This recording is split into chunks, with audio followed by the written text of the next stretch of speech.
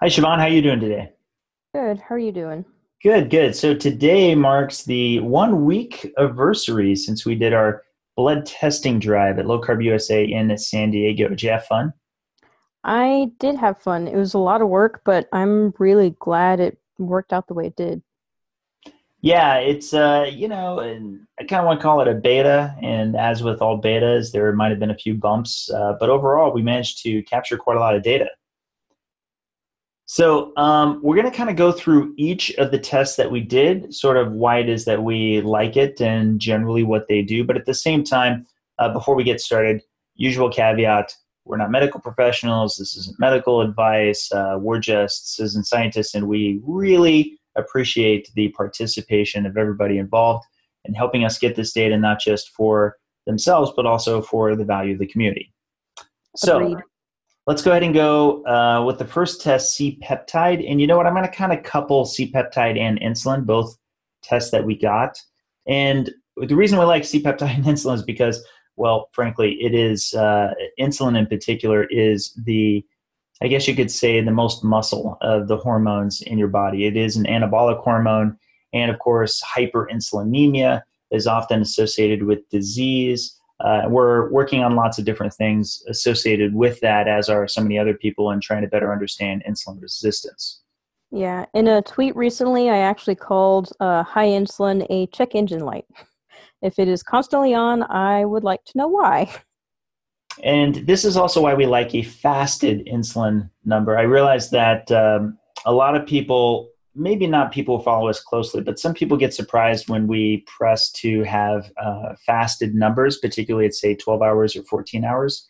And as of yet, I've never been able to find anywhere in the literature anything that says why it would be a good idea to have elevated insulin after 12 to 14 hours fasted. So that's something to bear in mind. Now, insulin has about a 5 hour half life, I believe, and C peptide actually has about a 30-minute half life. And without getting too much into the details, C peptide is closely related to insulin metabolism. And in that sense, it can be in some ways a little more of a reliable marker because of its longer half life. So that's something Right. worth bearing in mind.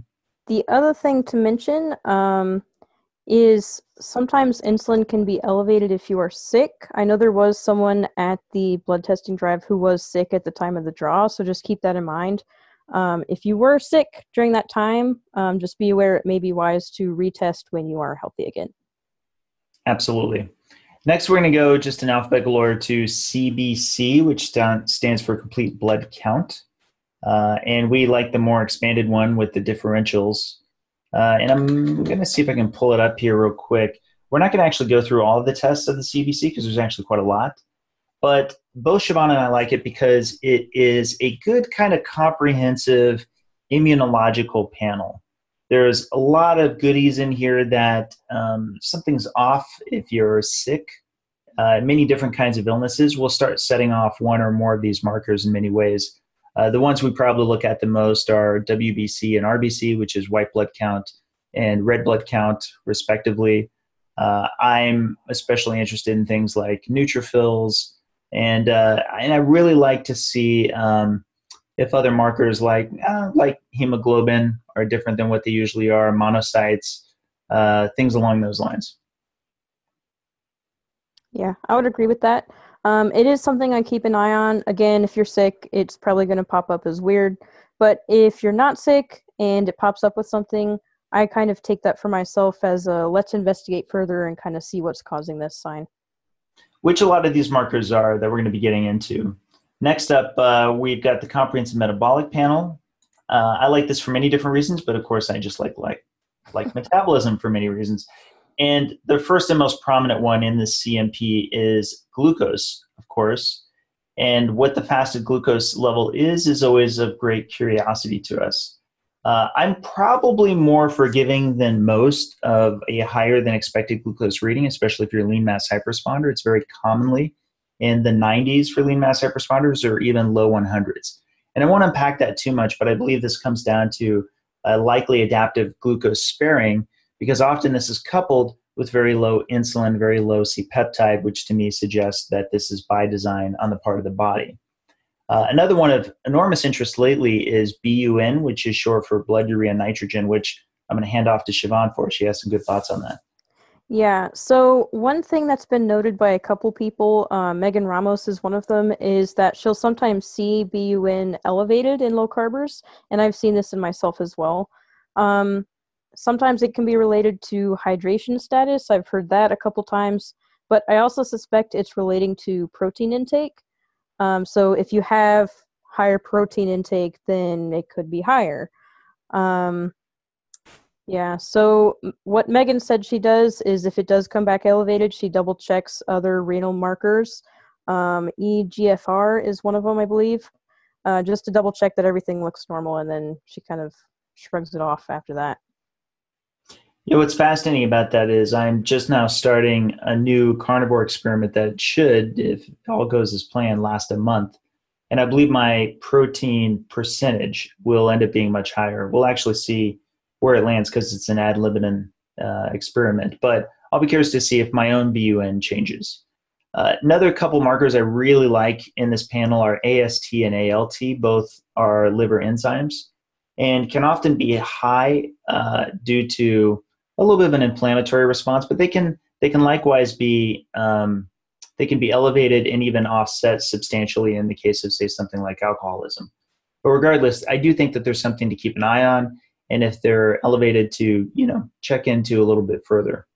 Yeah. Another thing to note is that they can be elevated from recent exercise. I actually know of someone who had super high numbers and her doctor was kind of freaking out, but she was a heavy lifter, so she retested without exercise for a week and they did come back normal. Now, CRP is short for C-reactive protein, and that's a good segue from what Siobhan just said, because C-reactive protein also is an acute phase reactant, and it too can be elevated where you've had like intensive exercise. However, it can also be elevated if you are dealing with an immunological response, especially if it's chronic. It's something that you want to be aware of. I like it because it's an extremely sensitive needle. Sure, almost anything can set it off. So even if it can be high for a good reason, such as exercise, it can be high for a huge variety of different immunological responses. It's not prognostic in that way, in that it can tell you what the specific origin of it is. But in its non-specific way, it actually is a great way to rule out a lot of things with inflammation kind of all at once. If it's extremely low, generally speaking, you just don't have a problem on that front. Yeah, I would agree. So we're going to kind of skip over lipids and get to it at the end because we like to just save the best for last. Let's go ahead and go to Lp(a), which is technically a lipoprotein. But for that, I feel I just can't say a word without passing it back off to Siobhan. So lipoprotein a is considered a cardiovascular risk factor, but there are a couple things to know about it, just in short. For one, there can be a genetic baseline. So generally what they say is if you have high levels, you can test your parents, for example, and see what their levels are to see if that is the case. In that case, I would expect a wide variation in just everybody who's gotten tested. There does also seem to be a metabolic component just from my own testing. So impacted by how much fat you're eating, how much fat you're not eating, that kind of thing. And then the other thing is, as far as risk goes, in the studies that I've seen, it does seem to also interact with HDL levels, so are the HDL levels high, and then also Framingham risk score. And I believe on our report tool, you can calculate the Framingham risk score. Is that correct? Yes, correct. Yeah. So if you have high levels, you can use the report tool and see how you stack up on that. Yeah, and we'll provide links in the description, I would guess. And I'd be remiss if I didn't mention that you're also doing a full presentation on Lp(a) at Low Carb Houston. Is that right? Yes, that is correct. I think a lot of people, myself included, we're going to be pretty excited about that. So moving on, let's go ahead and get into free fatty acids, which we didn't actually get those markers in. Apparently, they need to be frozen samples, and the service we were using, I think, just made an honest mistake in that they thought that it needed to be room temperature samples. So Unfortunately, we didn't get free fatty acids. However, that said, I definitely want free fatty acids in future tests because it's a measure of fat in the blood that is not triglycerides, which is to say not carried by lipoproteins, is instead carried by the most prominent protein in your bloodstream known as albumin. But that is something that's very central to the energy model because I would speculate that free fatty acids would be much higher, especially for those people who are powered predominantly by fat. Yeah. The other thing I've also enjoyed recently looking at is pairing insulin levels with free fatty acid levels. If you are insulin sensitive in your fat tissue, you would presumably have low levels of free fatty acids compared to the insulin level that you have.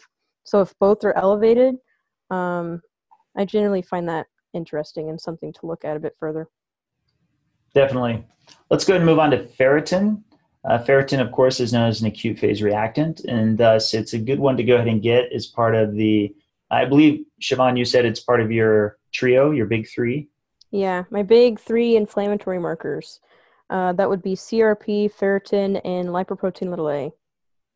Right. So this will be the last of the three that we're covering. It's, of course, brought up often in relation to having either excessive amounts, suggesting that you have an iron overload, or if it's very low, that possibly you're anemic. And that said, Siobhan and I were talking off air before this, and we're both a little bit skeptical as to whether that's as cut and dry as we might think. We've definitely come across a wide variety of different results of ferritin, even in spite of people having very comparable diets to each other. This includes myself, by the way. Even before I had gone on a low-carb diet, my ferritin levels were generally around 500, which was just above range. And for a little while after I'd gone low-carb, it was closer to like the 700s. Now it's ultimately found its way slowly down to somewhere in the neighborhood of the 200s. And the only thing that I've been able to recall, which I've mentioned a few times in some podcasts, is that the one substantial change I had made is I kind of got my electrolyte house in order.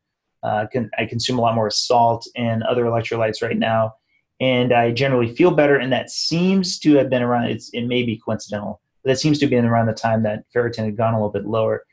All of that said, there wasn't any other lifestyle change I made that could make the lower level of ferritin make sense.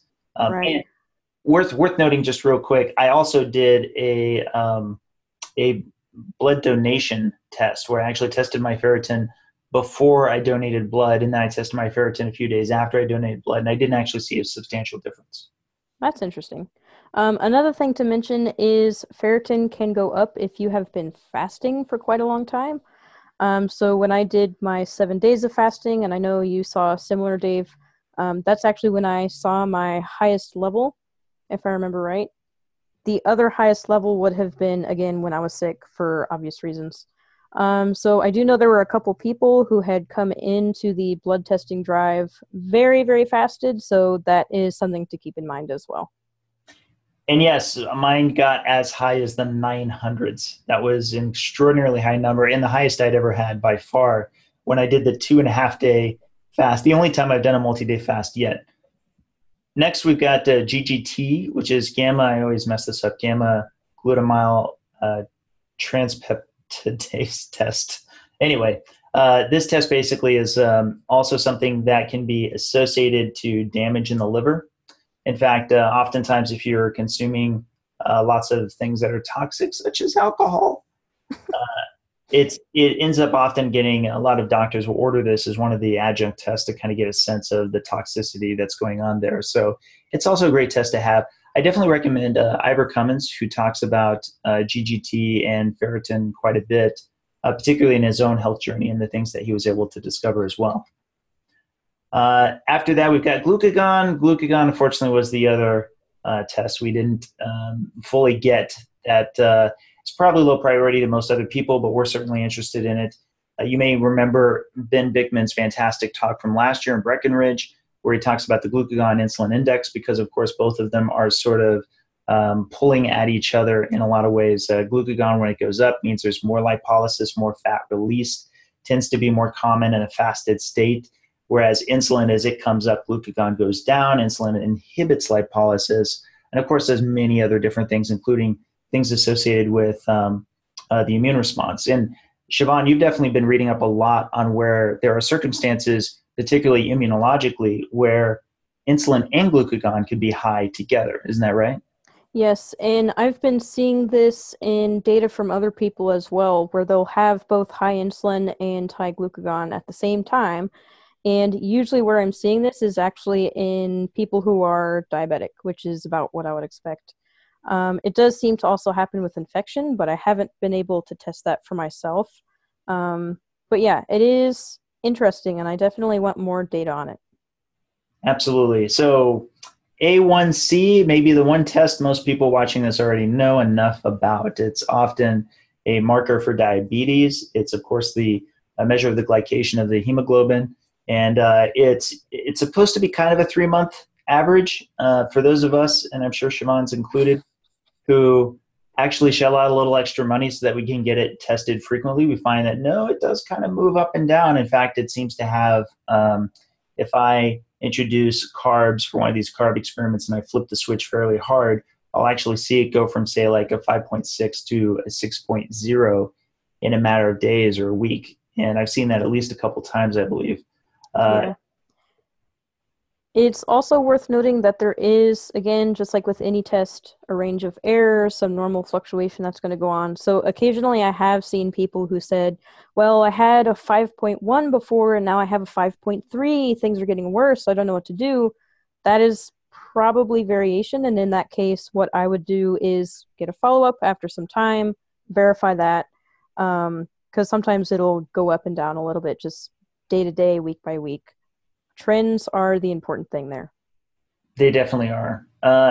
Now let's go ahead and talk about our favorite, the lipid panel. Now, many people were asking why we didn't do an NMR, nuclear magnetic resonance test in this, which of course can break out the particle sizes. There's really a couple reasons. One was because it's a bit more expensive and therefore would have added to the total cost. The other is Siobhan and I have been more and more of the mind, certainly I have, that it's not as useful as I would have thought at the beginning of this whole journey. Look, what it comes down to is this. If your triglycerides are low and your HDL is high, in that scenario, I feel very confident I can pretty closely predict what your particle count will be. The reason is because it suggests that there's actually a metabolic reason for the lipids you're showing me right now, because you probably are fat adapted and likely insulin sensitive, because the high HDL, low triglycerides suggest you're probably operating on lower insulin under the curve. And therefore, as the equation goes that I like to mention, basically your LDL-C can predict your LDL-P by this measure. You can take your LDL-C, multiply it times 10, and whatever that number is, it's going to be plus or minus 15%. It will be your resulting LDL particle count. I've seen this in my own data through now well over, gosh, I'm coming up on 120 tests. And Siobhan, you've now seen it yourself in a number of tests. This with us tracking closely against our food. So the only time in which they tend to be very offset is if there was a change in the equation inside that 5-day to 3-day gap, which I don't want to get into the mumble jumble, but for those of you who know the energy model, you know what I'm talking about. Longer, I guess you could say the short version of this is simply this. It's just not as useful as I originally thought it was, and a lipid panel really does suffice to at least determine, okay, are they in likely a metabolically flexible mode while being also fat adapted? They are. Okay, then the panel, the particle count just isn't going to be as useful. And so that's kind of why we opted to go ahead and put in some of these other more interesting tests that I think will unpack more for us. Yeah. Basically, I'd sum it up is often, especially in metabolically healthy people, NMRs are redundant compared to the lipid panel. So it's not actually providing more information. It's just restating the same information in a different way. And personally, I like redundancy, but if I'm someone who's getting a bunch of blood work and trying to keep it as inexpensive as possible, yeah, that's why it was not included. Now, let me go ahead and state what these days pretty much I always look to first in a lipid panel. I go straight to triglycerides.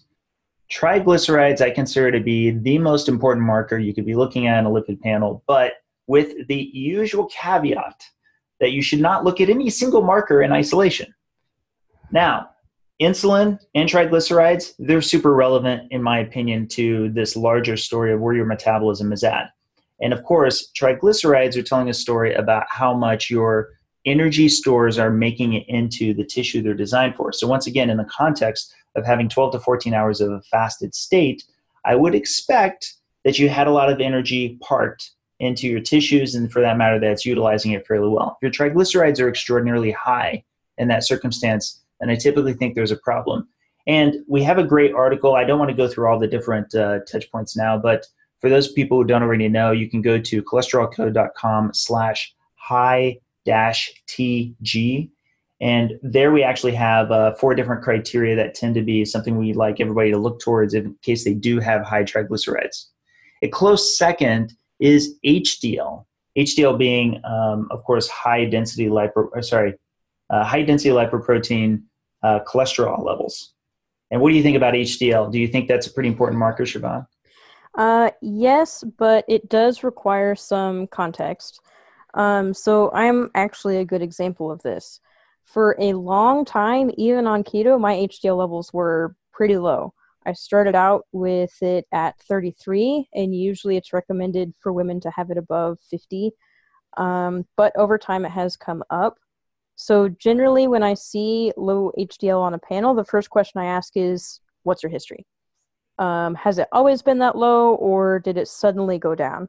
If it's suddenly gone down and there's not really any dietary change that could explain it, and usually with that, it's lower fat, then I kind of want to investigate more, see what's causing that. Persistently low levels, as far as the studies I've read, it could be genetic, it could be coming back from something. It's something I kind of give time and keep an eye on. And then there is some controversy over, high HDL associated with higher mortality, but I have actually read those studies quite a few times at this point, and generally what they're correlating with in that case is alcohol intake, because chronic alcohol consumption can artificially raise HDL, and that if you're chronically drinking a lot of alcohol, it's not surprising your mortality is higher. As Siobhan well knows, I actually get very frustrated about this. I think it's there's words I could use that I'm not going to use, but I'll just say that I find it unacceptable to have any study that's making an association of HDL with mortality that doesn't account for that extraordinarily commonly known confounder of high HDL with alcoholism. So that's certainly something I think everybody should be mindful of. Now, of course, the one that we get asked about the most is LDL. And the interesting thing about this is, as Siobhan well knows, as many people have been following my more recent risk presentations knows at this point, before recently, I would have said that LDL is just much less relevant to triglycerides and HDL. Ironically, while I'm not making a claim of causality, ironically, higher LDL, when grouped with high HDL and low triglycerides, tends to have a better outcome than lower LDL. Again, this is associative, not a claim of causality. But with that said, that does mean that at a minimum, it's a little more of a full frontal challenge to the existing lipid hypothesis as it stands. For more on that, you can just Google Dave Feldman and Salt Lake, and you'll find the presentation that I did recently where I kind of talk about this and I unpack it a bit more. But needless to say, LDL is fascinating to me, but per the energy model, I think that there's actually a metabolically rational reason it could be higher, particularly when HDL is high and triglycerides are low. Right. The other small note I wanted to make for LDL levels is that reverse correlation with higher LDL and lower mortality is consistent across the board with women in general. Yes, can't be missed. So we're going to kind of wrap it here, but I do want to emphasize, I'm sure many people could think of other tests that they would like to add to our package. Certainly we can. We've had many that we had to kind of ferret in and out. And we may possibly see if we can add 1 or 2 more, but at the same time, bear in mind that we're trying to make this affordable to everybody. We're trying to negotiate a really good price with LabCorp so that when we do these blood testing drives, we can get as many people participating that would like to as they can. And knock on wood, we may or may not be talking to some other future conferences to see if this is something that we could get moving forward to help out anybody. One small note that I just thought of right now on insulin. Some people, I wouldn't be surprised if they have insulin flagged because it's low. This is not surprising. So insulin can be low on low carb. You're eating less carbs. Insulin is possibly less necessary in that case. I think most of the concern is just, type 1 diabetes, but C-peptide is also there. If you are making C-peptide, that's a good indicator that you're not type 1 diabetic. But yeah, just in case people saw that on theirs, if they do get it back with that, keep in mind it can happen, especially with lean mass hyperresponders. They're often in like the 1 or 2 range. And yes, this isn't to say that it can't be possible that it could be letting you know about adult onset type 1 diabetes. It's possible. That said, I will say I've seen so many lean mass hyperresponder panels by now. I know Siobhan has as well, where they have rock bottom insulin levels and just about everything else metabolically is singing, including what I just mentioned earlier. They may have higher fasting glucose, but not type 1 diabetic higher fasting glucose. We're talking again like low 100s at the max, and yet everything else just falls in line. So I myself, I'm not very concerned about having very low insulin levels. I actually believe it's going to be associated with greater longevity, me personally. So I think we'll go ahead and wrap it here. Thank you so much for joining me, Siobhan, and we will catch up with you guys again next time. Yep. See ya.